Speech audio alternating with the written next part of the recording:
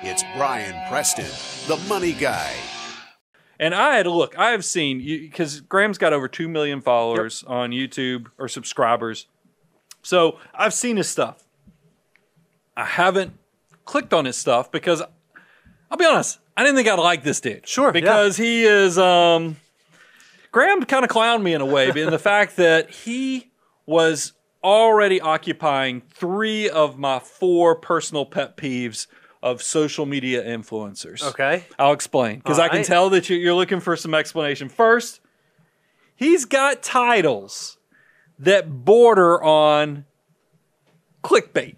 Okay, like maybe like this one, millionaire at 26. I mean, and look, and I'm even going to pick on Graham a little bit in the fact that he will have a thumbnail picture that has absolutely nothing to do with the actual content. Right. Perfect example, today, we're recording this show. Yep. We're in show meeting. Since we've been doing show prep, YouTube algorithm is showing us all kind of stuff.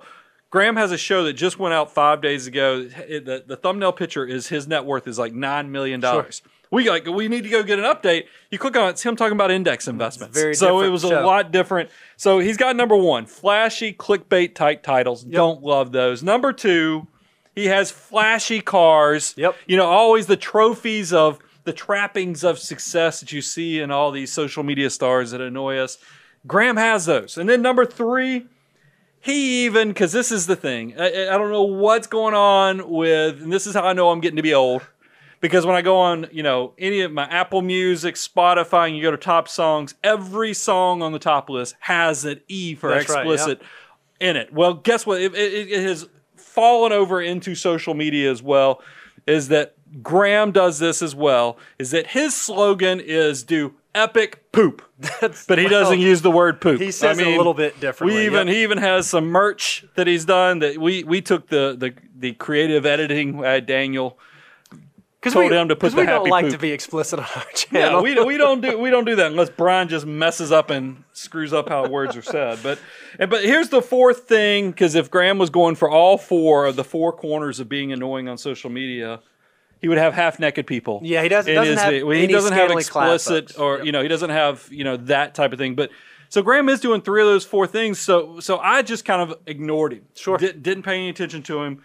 But I got to tell you, after actually watching some of his content, kind of impressed. Yeah, man. I mean, he's legit. I wanted to dislike him so bad, but as I watched more and more and more of his videos, I was like, God, me and this guy are going to be friends. I just feel like that's the case. He even has some episodes that he has his girlfriend. Yep. And we don't know her name because he just calls her the Graham. He just calls him Graham Stephan's girlfriend. But it's dynamite, man. I mean, when you see their interaction, I mean, you can't help but like it. So that led me to, I wanted to do a show. We want to do a reaction type show to kind of walk through who this person is. So we actually created a summary page of some of his big accomplishments. And then let's get into who the heck is he? What is there some teachable things from this, and could you even reproduce this yourself? So yeah, if we're going to run through just a quick biography of Graham Stephan, at 18, he was the very first agent the Oppenheim Group ever hired. And I think you told me Oppenheim Group was kind of... You didn't even know who that was. No. So selling, if you watch Netflix, everybody in the office, by the way, Hannah, who can overhear us right outside the studio here, I had a conversation with her probably 3 or 4 weeks ago about selling Sunset because the new season came out. Well, it's got all these, and look, their formula is pretty, it's attractive female agents selling very expensive property out in the LA scene. Sure. Hannah, did I nail that summary? It's probably because the houses are pretty, they're flashy stuff. Little did I know, here it is, Graham is the first agent of the Oppenheimer Group. Somehow he didn't make the cut on the billboard that they have of these attractive women that are agents, but Graham is affiliated with he was the very first agent that they hired. He's had over $125 million of property sales, so it sounds like he's been a pretty successful real estate agent. He's the owner of 6 rental properties, so not only does he sell rental property, he actually buys rental properties as an investment. He's a car guy, and dare I say he's actually a guy that invests in cars? I think, being the CPA, I know that Graham probably has a unique opportunity that others don't, and I know he's taking advantage of this.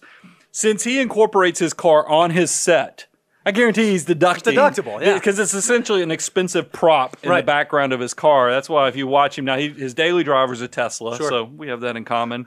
But, well, that was a humble brag. It was a humble brag. Solid humble brag. I don't have the Lotus, but we do both have the Tesla. So we'll keep going. Go to the next point, because I'm a little fruffled now. In addition, he's a YouTuber, and this is the big one, with over 2 million subscribers on YouTube. He's done something pretty remarkable with his YouTube channel. So we wanted, but go give him the numbers. Don't just say he's a YouTuber without kind of giving a little detail as well. All of these other accolades are impressive in and of themselves, but when you actually look at what he's been able to do as a YouTube sensation, in one of his recent videos, he broke down his 2019 YouTube revenue. And this is why Graham's cray. Because he's completely transparent. Who in the world would tell everybody how much you specifically make? He showed that with his main YouTube channel in 2019, he made a little over $1.1 million. With his second YouTube channel, which is kind of like a talk show channel, he made about $171,000. It was new, by the way, too. So that number, then. this is probably old at this point. He has a program, like a course, where you can become a good real estate agent. That he had over $500,000 of revenue there. He gets about $50,000 in sponsorships and then $40,000 in affiliate marketing. So from YouTube alone in 2019, he made over $1.9 million. That's pretty incredible. It's unbelievable. So when you say YouTuber, I mean, look, there's a lot of folks out there posting do-it-yourself type videos that aren't making 1.9. No. There's a lot of guys making personal finance content that are not making $1.9 million. Let's be honest.